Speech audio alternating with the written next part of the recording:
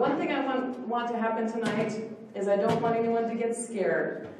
In the presentation there will be pictures of earthquake aftermath, there will be some earthquake sounds, but it's all just sounds. There are no real earthquakes happening tonight, hopefully, knock on wood. Has anyone ever, kids especially, how many kids do we have here? Raise your hand if you're a child. Have any of you ever done a fire drill? Raise your hand if you've done a fire drill. Okay, think back to the very first time you did a fire drill, maybe in an elementary school. Was it scary? It was a little bit scary because you didn't know what was going on, huh? What about the second time when you did a fire drill? Was it less scary? It was less scary, wasn't it? Because you knew what was happening, you knew it was time to line up and get out the door with your class. And each time after that, it's just a drill now, right? Hopefully that's what's going to happen with the earthquake drills. This is the first time that Utah has done a statewide earthquake drill. It's called the Great Utah Shakeout, and we're going to learn what to do tonight during that drill. So, I'm going to turn my little machine on here. I have a new gadget, so if it doesn't work completely like it should, then that's why. Okay, so are you quake ready? Earthquakes can happen anytime, but this time we know when it's coming. Speaking of the drill. On April 17th at 10:15 in the morning, Utah is holding this earthquake drill. All of Naval School District is registered to participate. In fact, we're over 25% of the population of the state of Utah is registered to participate at this point. That's 700,000 people are registered on the Shakeout site. They're hoping to get 800,000 before April 17th. And I'm going to teach you tonight what you do.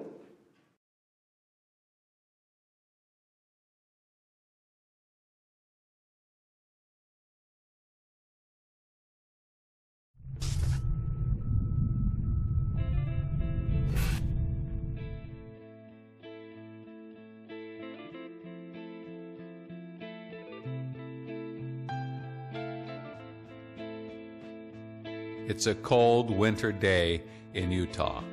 Along the Wasatch Front, hundreds of thousands of people are busy at work. Many of them are commuting to jobs in different counties, far from where they live. 80% of the state's 2.7 million people live and work in the region. Today, these families and many others across the region will be separated. The largest earthquake to hit Utah in modern times has just begun. The rupture travels approximately 25 miles north along the Wasatch Fault. Some react appropriately, others don't. Over 10,000 buildings collapse.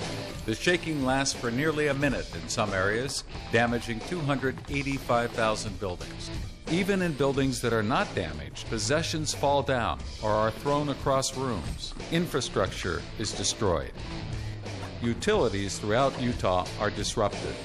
2,300 people will die.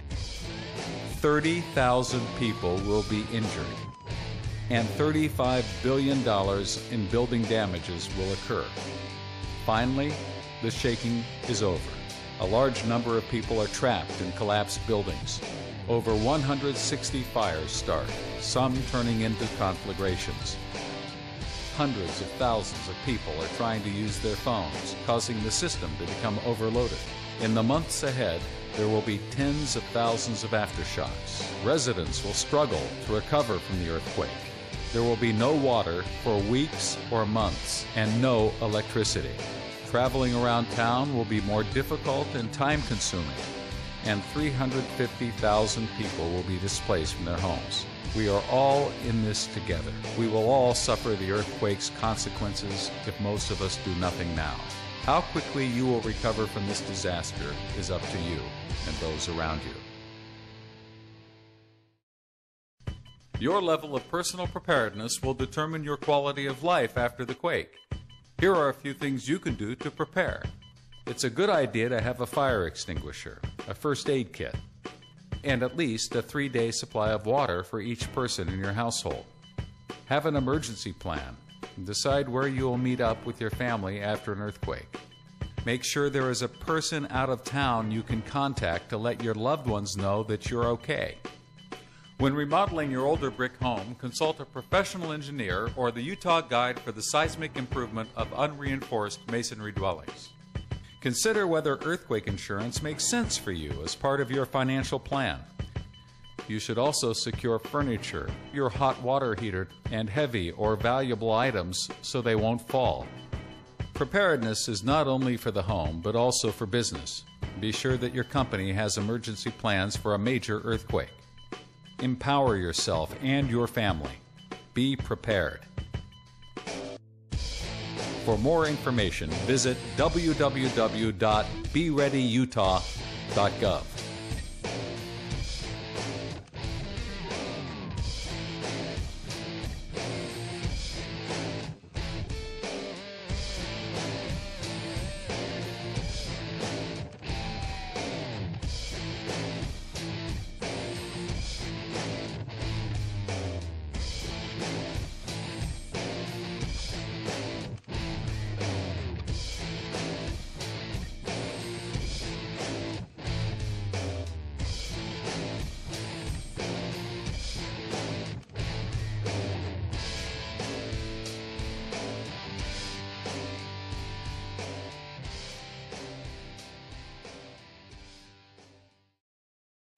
Okay, so our goal for tonight is to shake out on the 17th, but not freak out. We don't want to freak out because that doesn't help anybody.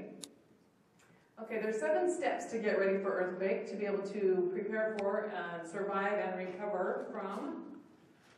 Steps 1 through 4 must happen before the quake, so that's now, because we don't know if it's going to happen tomorrow, or in May, or next year, or in 10 years. We don't know, so that's why we prepare now.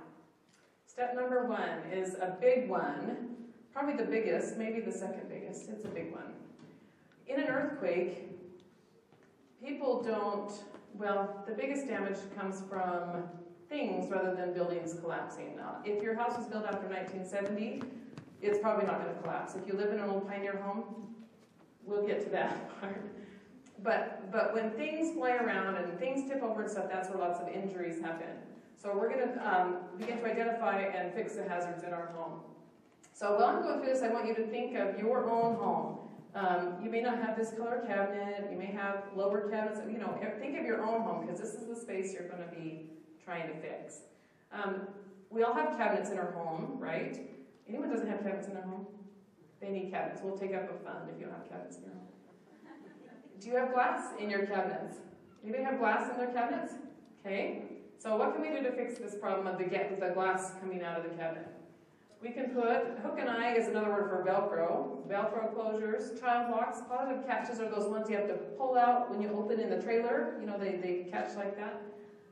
There's ways to do that. And then appliances. The other things that might happen in your kitchen is refrigerators tipping over, moving around. It's interesting, if you've seen videos of surveillance footage in different places, things just, it's like they're pushed from behind. They don't just jump up and they just fling all over the place. It's a really strange, actually, thing. Try not to be in a grocery store when the earthquake hits, because bad thing. So flexible gas lines for your gas appliances. Furniture straps will work on appliances as well.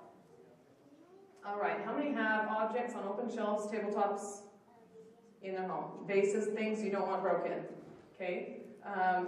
There's some products that you can use. They're called earthquake putty and museum putty. It's sort of like that stuff you stick posters on the wall with, but it's not like that. I mean, it's that sort of consistency. You roll it into a ball like marble size and put it on the bottom of the things you don't want tipping over, and you stick it on your shelf. It's removable. It won't hurt anything, but it will keep it from tipping over and breaking when an earthquake happens. So, or you can always move to lower shelves. There we go. I just went over all of that. Okay. Now, I personally don't have a lot of collectible things, but I have more of this kind of stuff that is more valuable to me. I've spent more time and energy and money putting up things in bottles that are in my food storage room than I have on collectible things. So in our area, in our culture, in our LDS culture, this is a big problem. If there's an earthquake and these things end up on the floor, that's going to be a sad day, not to mention a big mess. So there's ways to take care of this as well. There's lots of interesting ways, actually, people have come up with. Strapping, all sorts of different ways. First, let's brace your shelves, though. Just like you would a bookcase You can brace these shelves to the floor or to each other or to a wall stud so they don't topple over with some deep, long screws. Secure the contents with straps, bungees, wire, etc. You can also put them in the boxes that they came in, the bottles that you bought. If you don't get, Grandma gave you the bottles, you're not going to have those boxes probably. But there's other ways to secure those. Here's a picture of some Gorilla shelves with bungees across, right in the holes that are already in the shelves. Now that top box up there might fall off. I think they need to strap a couple more. Here's some other ideas. Putting wood all the way across to make some fences. This is a shelf unit that came from Costco that has the fence on it already. So you can purchase it that way as well. So think about in your food storage room what you wouldn't want destroyed or thrown on the floor and then secure it. Here's some other ways to keep things from bouncing around together. This right here is tube socks. When your socks get holey, your husband's socks get holey, just cut the bottom off and make them into sleeves to put around so they're not rattling around against each other on the shelves. You can also use rubber bands for that to keep the cans from bumping together. If you don't have the boxes, find some other bins or boxes to put your jars in. Okay, hanging objects. How many? I know we all have pictures on our wall. Question? No, comment. Comment. The boxes that your 6 number 10 cans come in Yes. will hold 15 quart jars. That's a fact. Yes, I have those in mine as well. Very good. Thank So, you. replacement box. I would also put the tube socks on there. Yep, to keep it from bouncing around. Sorry, I forgot to mention, you're welcome to ask questions and just yell because I probably won't be looking out for questions. So. Pictures on the wall need to be in a hanger that if it bounces up, it won't bounce out. And this is the kind of hanger, it's on the order form if you're interested in that. And then you can put quake putty on the bottom corners to keep it from bouncing even further. And never ever hang anything above your bed that you don't want crashing down on you in the middle of the night. Does anybody have big pictures above their bed? Or mirrors or anything? And tonight you're going to move them, right? Yes. Glass will break in an earthquake, so bed under the window, not a good idea either. Okay, electronics and furniture. We all have DVD players, those kinds of things on top of our televisions or entertainment centers. There are little straps, and they're all in that order form, that you can use to secure those kinds of things. Tall furniture, you can use simple as little L brackets on the wall, or you can have straps that undo, and they have the clips like this up here, so you can move them around if you need to. And I mentioned all that stuff's at cost, right, didn't I? Yes. Okay. And electronics as well. There's monitor strap. There's anything you could have that could topple over. There was a strap for it, just so you know.